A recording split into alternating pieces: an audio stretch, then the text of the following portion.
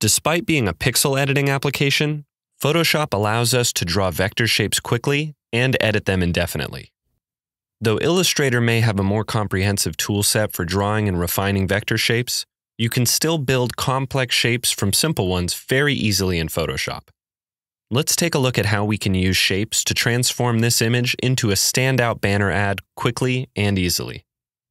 Here I've got some text, but it could use an elegant vector shape to contain it.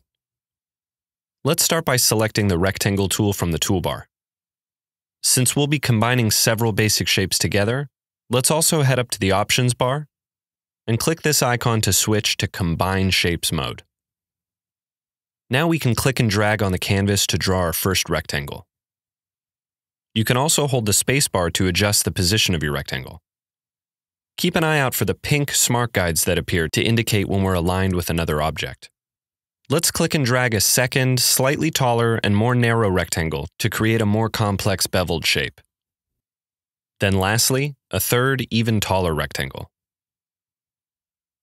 For this one, we'll head over to the Properties panel and click and drag any corner radius icon until we have two completely rounded sides. Just be sure the link icon is selected to ensure that all four corners are constrained to share the same change in value. Looking good. To reposition a shape, you can switch to the Path Selection tool, then click to select a shape and drag it around to move it. Alternatively, the Direct Selection tool allows us to select individual points on a shape to freely manipulate them. By holding Shift to select multiple points, we can use the arrow keys to quickly nudge the size and shape of one of our rectangles. And just like with images made up of pixels, we can press Command-T to free transform vector layers or individual shapes. Now that we've got the shape nailed down, let's style it. We'll head up to the Options bar and set the fill color to None. Then, let's add a solid stroke color. And click here to bring up the full color picker. Then we'll move our cursor over the background and click to sample a nice green color. Let's brighten it up a bit on the color picker so it stands out from the background.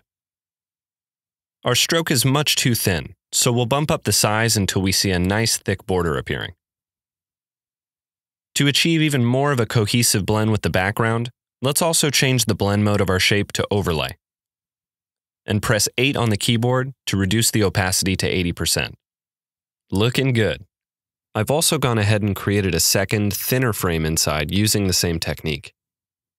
Now we're ready to save a copy as a JPEG, so we'll head up to File, Save As, and change the format to JPEG. Then hit Save.